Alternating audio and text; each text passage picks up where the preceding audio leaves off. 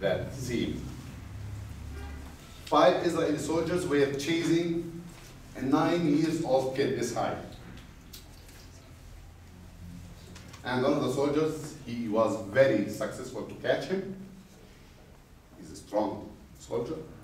Was very successful to catch this little boy, 9-year-old boy. And he carried him over his shoulder and he took him away. To date, they did not release this little terrorist. 9 years old.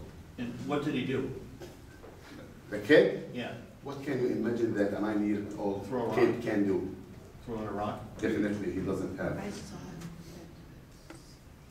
There wasn't much anything. They just chased him. They are chasing children every day. They are chasing children every day. How long has he been held for, did you say? How many days? 7 days. 7 days? A 9-year-old kid. I don't know what a kid can do to harm a big soldier, so I cannot imagine. I don't know, actually. I believe he did not throw a rocket or I don't know. Or a missile.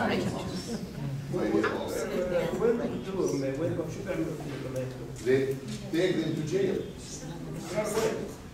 They take them. We have a very closed area, and this is part of the settlements. It's a good point you bring up. It's part of the settlement's job is to have small military bases or incubation areas or prisons inside.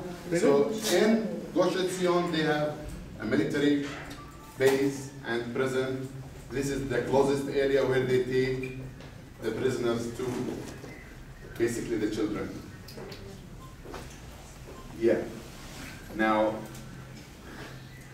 this is part